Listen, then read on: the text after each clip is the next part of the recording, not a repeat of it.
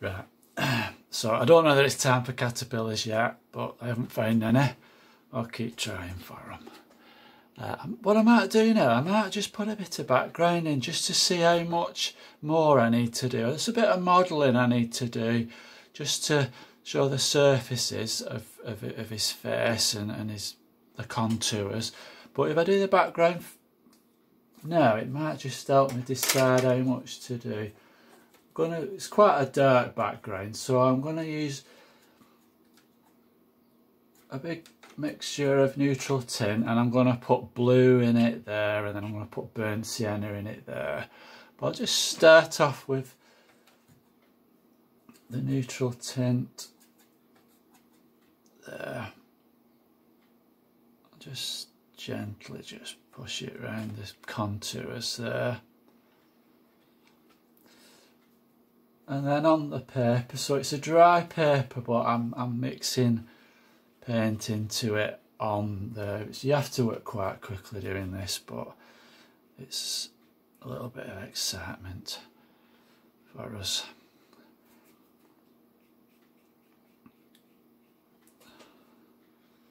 So it comes down there, and just going back up there because I don't want that to dry just yet.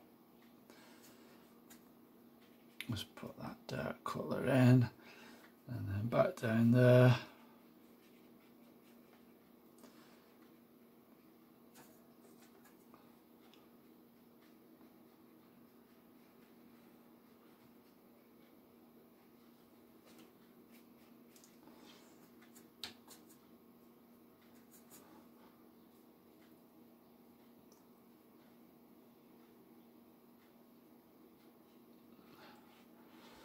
Don't want to use too big because it'll start looking a little bit like a donkey if we do that.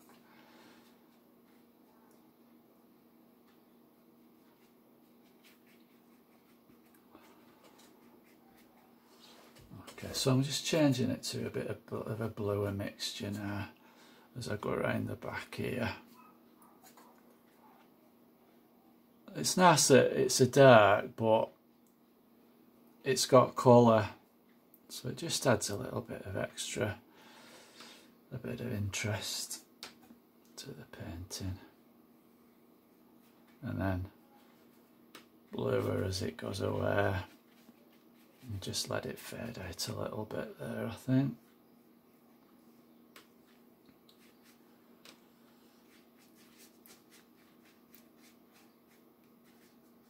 There we go.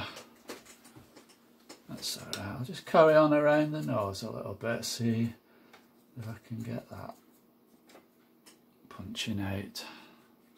Nose is quite dark and it's quite warm around the lips there, so I'll just leave that little gap, and then I can put some burnt sienna and yellow ochre in if I think I need to.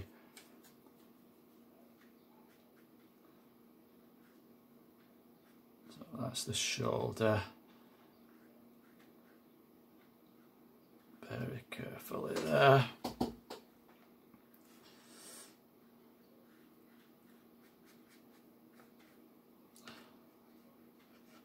There we go. So that helps us see how much we need to do to the modelling on the face now. Just a few little things.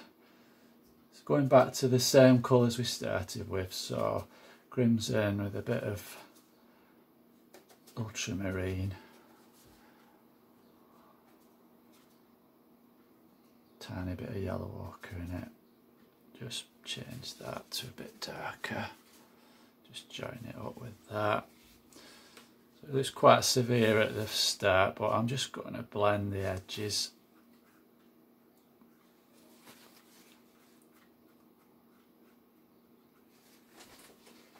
Go. And then if I make that mixture a bit bluer,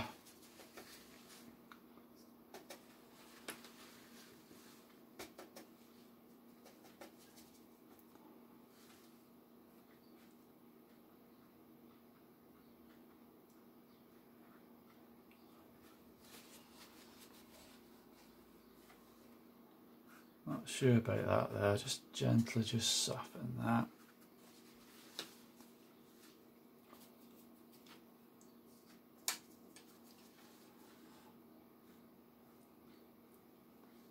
cooler there.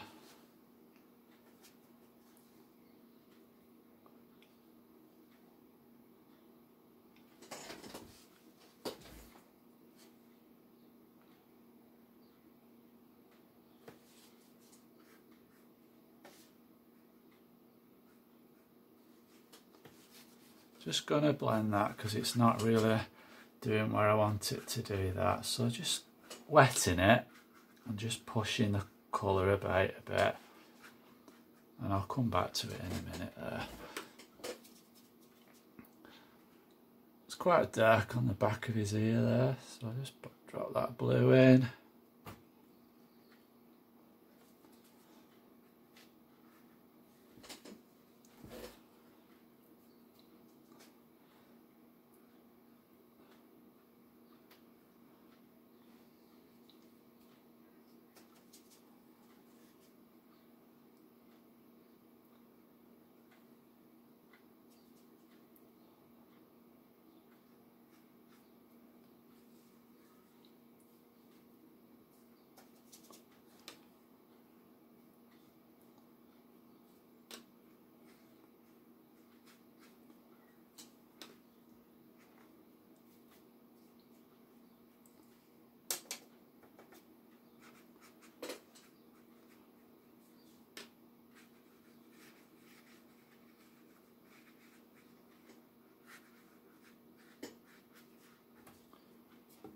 Whoops.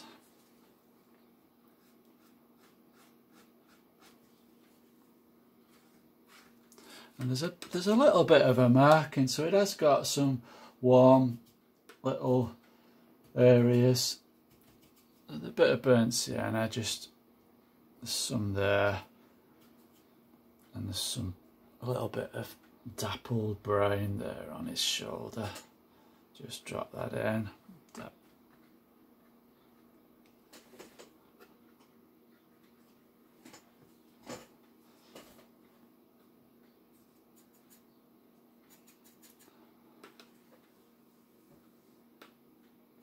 And then on the eye, the grey comes down a little bit further than that.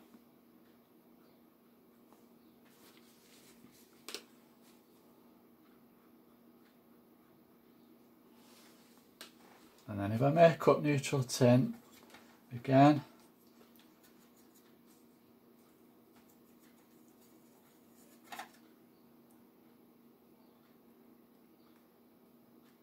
just do some little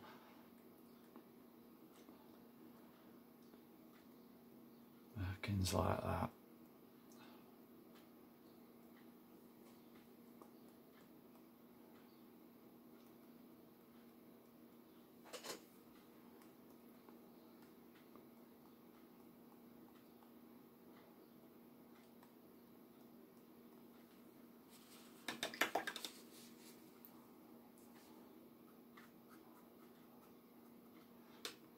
So it's just a little bit of fine tuning there. There's a few little areas, there's a little fold there with a vein. I don't want it too strong, but if I just put a bit of blue on there,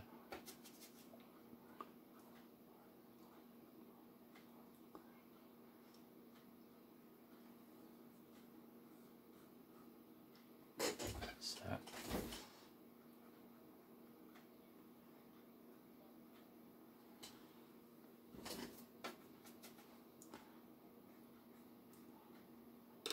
And some stronger shaded colour into the plait, just to give that a bit of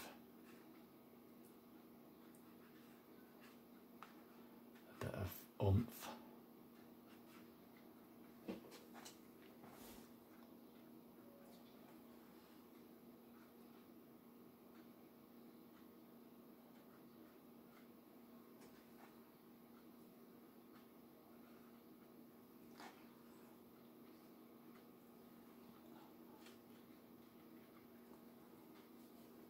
Just have a look how that looks on the camera.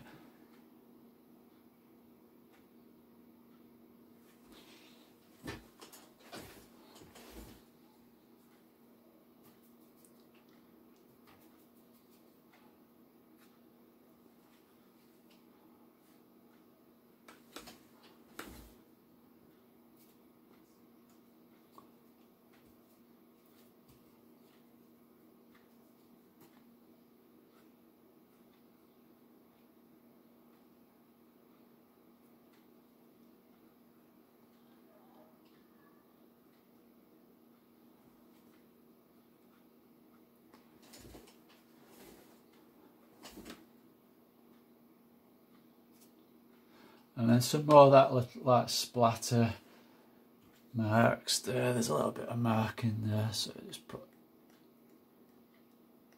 around.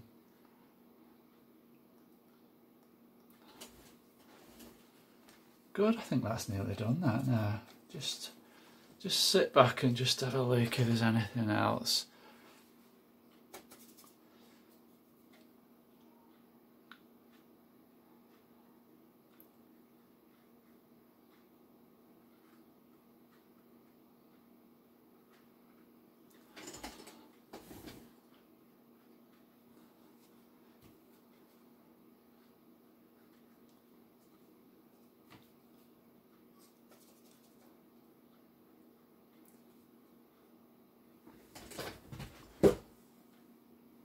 I think that'll do it. It's a bit simpler than the other one, so okay, I think I'll leave it at that. So if you ever go at that, and let me know how you get on.